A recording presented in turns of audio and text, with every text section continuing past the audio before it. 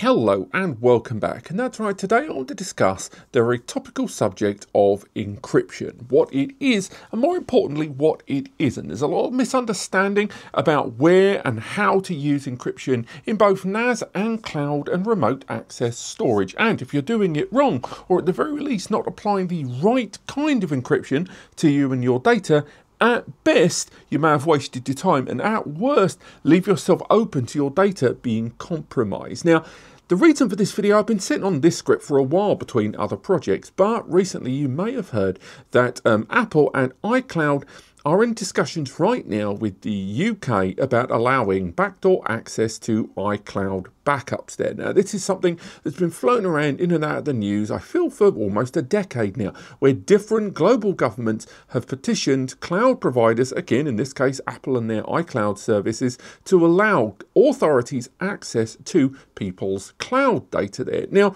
allowing access to that cloud data is obviously a huge civil liberty for some, but in most cases, with the exception of iCloud, unfortunately, but in a lot of cases, backups to these cloud providers are done encrypted. The data itself lives encrypted on cloud spaces, so not even the providers themselves can access it, they say. But in the case of iCloud, you will need to enable that manually, and hopefully on screen you've got the steps there to enable moving forward all backup being dated up to your data being backed up to your iCloud account to be encrypted, and therefore even if backdoor access was granted, that data would be encrypted, and without the encryption key it can't be opened up.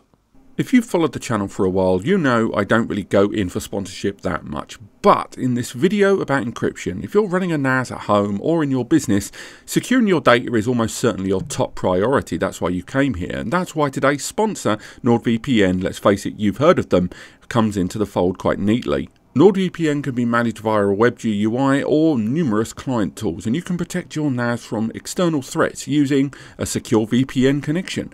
When you're accessing your files remotely, syncing between multiple different locations inside and offsite, you just want to keep prying eyes off your data, and that's where NordVPN covers the bases. Standout NAS-focused features like the NordVPN kill switch and DNS leak protection ensure that your NAS never accidentally exposes data if that VPN connection drops. Plus, a dedicated IP you can run securely through your NAS without relying on dynamic DNS. Remember, having your IP protected is paramount. And for those using your NAS for torrenting purposes, NordVPN's peer-to-peer servers keep your downloads private and your ISP throttle free. And with split tunneling, you can route only specific NAS apps through the VPN while keeping everything else local and accessible. And some locations actually restrict you accessing your NAS via traditional pathways and using first-party relay servers, and that's where accessing geo-restricted pathways to your NAS can be opened up. NordVPN lets you bypass regional locks, so your favourite NAS accessed media, be it multimedia or business-level backups, can all be accessible wherever you are. So regardless of whether you're using a Synology, a QNAP, Unras, TerraMaster, whatever, you can use NordVPN to open up seamless gateways with existing VPN server client tools wherever you need them. If you do want to take advantage of this, use the discount code NAScompares linked in the description, or just go ahead and use the link in the description to take you straight there and use the discount code. Thanks again to NordVPN for sponsoring today's video, and let's crack on with our talk about encryption. But that really kicked me into making this video, because for all the years I've talked about network attached storage, and I've included talk of VPN tunnels and encryption over the years, it has to be said that all of these terms, no one of them completely secures unauthorized access to your data or even accessing and seeing the data as it passes through the network, the internet, the air, call it what you will. And that's what today's video is going to be about. So number one, I want to talk about the thing that VPN isn't, and that is that VPN doesn't automatically stop users from seeing your data. Okay, in the context of NAS, what do I mean by that? Well, you could set up a storage area on your NAS that's encrypted. It's encrypted folder, an encrypted volume, if you will. You can use that on multiple different NAS brands.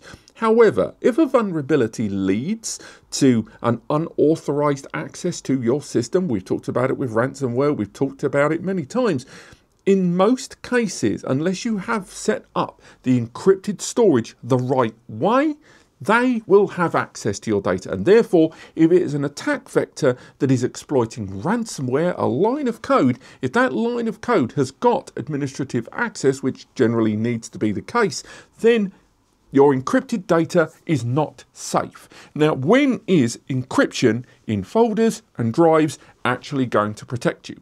Well, number one, if you have it set up that the drive storage, in this case an encrypted drive or an encrypted folder even, if that area of storage has a password or an encryption key, like a USB key or a long downloaded key there, you have to set it up that that storage either needs to be mounted every single time it is accessed and then unmounted, or you at least have it set up that if the system goes via a reboot, via a firmware update and more, that every time the system reboots, that key is required to now remount the storage area. Now, that is going to be troublesome and certainly not convenient for most. Obviously, you're going to want your system admins to have a high level of security, device level, case-by-case basis access, two-factor authentication, MFA, 2FA, OTP, all of these terms, all pretty much the same thing. But more than anything, encryption in that arena, more often than not, applies to if that storage area, the whole system is stolen, if the drives are stolen, then that data cannot be accessed because the encryption is garbling up the data that you're seeing there. It's not going to prevent an unauthorized access user who does gain access to the system from seeing the encrypted data if the encrypted data in the folder, in the volume, or whatever is mounted. So encryption in that context is about ensuring that you only have the data mounted when it needs to be. And when access is happening, that's where your layers of security come in. But let's move on to where encryption lives in the next step of the chain. Which brings us on to the next layer of encryption that most users are probably the most familiar with, and that is utilizing a VPN, a virtual private network. Now, again, VPNs are held as these bastions of true security. However, they only secure one large point of entry into your cloud or NAS area. Now, these will hide your IP from your internet service provider, hide your location from your internet service provider. Again, they will hide often the address of the server you're trying to access there. So you may have mynas.com or something like that. A VPN will ensure that the internet service provider, again, it could be a coffee shop, could be a library, could be a school, could be your own home internet service provider, will not know the site you are visiting. They just know that you have seemingly left the trackable network because you've gone via a VPN doorway. However, a VPN will not hide things like your device's name. It will also, if you're going to certain websites that have keystrokes or cookie tracking, it's still going to garner a lot of information from you. So when you're utilizing a VPN in that context, make sure to use one that supports something like obfuscation, which then garbles up a lot of the exchanged information and not only hides the fact to your ISP that you're using a VPN, but also can camouflage a lot of the information when you are browsing around generally, not just the server you are accessing remotely as well. Again, Nord does a very good obfuscated VPN there along with a bunch of their other services. And yes, I'm always going to say when it comes to VPNs, particularly in the case of this video, of course, that NordVPN is a great VPN for these services. But nonetheless, VPNs are still only a third of the puzzle. And now we move on to probably the most important one for your NAS. NAS certificates. A lot of the things when it comes to users that get their own network attached storage device can be new concepts, but I think a lot of users are completely baffled by the concept of NAS certificates. How often have you gone to a website online and when you've gone to it, your browser, Chrome or whatever, has shouted at you and gone, "Oh, this website's not safe. I wouldn't if I were you." One of the main reasons for that, amongst it maybe appearing on blacklists in some cases, some websites, it's to do with the website you're going to not having an encrypted certificate for the information being handed back and forth. You have the same thing when you set up a NAS on a local area network. By default, a NAS will have something called a self-signed certificate. That certificate Again, on local area networks, it's kind of fine, but that's why web browsers, even when accessing it locally, will pop up with that warning in the corner and the little padlock open. Now, when it comes to accessing remotely, you're going to need a decent certificate, an SSL there. Now, that SSL certificate that you can get one for free in most cases. And indeed, when you access remotely via your NAS provider's remote access protocol, so Synology's Quick Connect systems, QNAP's, My QNAP Cloud, stuff like that, they utilize SSL certificates to transfer that information back and forth. But nonetheless, if you're going to be accessing the NAS remotely using third-party applications as well, it's highly advised to get something like a Let's Encrypt certificate, which does need renewal often. But what it will mean is when you are accessing the NAS remotely, the credentials you choose to use will be hidden. And that's where the layering comes in, because then you would utilize a VPN to disguise your identity and where you are going to access your data, and then you've got to ensure you've got the certificate which then hides all the information you are then exchanging, all of the keystrokes. If you don't have a good certificate in place, then you are effectively exchanging your username and credentials in open standard readme.txt text, which is the last thing you want to do. There are, of course, more advanced certificates you can go for. And if your NAS is public facing, again, mynas.com, I've not checked if that URL exists, maybe I should.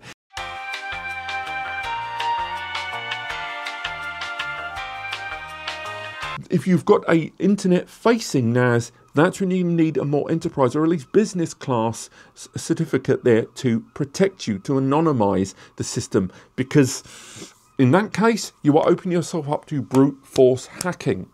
So, to quickly summarize, you need to utilize encryption within your NAS to ensure that if the data is physically handled or at least locally accessed, that you can create provisions that the data can't be plucked out easily. You need to utilize a VPN to anonymize and disguise your remote access to the system from the internet service provider, and to use obfuscating VPNs like NordVPN there to disguise a lot of the back and forth, and also to stop the ISP from seeing what you are doing. And finally, you have to use NAS encryption in the form of certificates to anonymize and hide the exchange of login credentials and more between you and the system. You can slow things down again with things like two-factor authentication, and use dedicated strict devices and dedicated strict IPs to further minimize the attack vectors there. But that's where encryption is with regards to you accessing your system, and what it does and what it doesn't. Using all three of these in the right way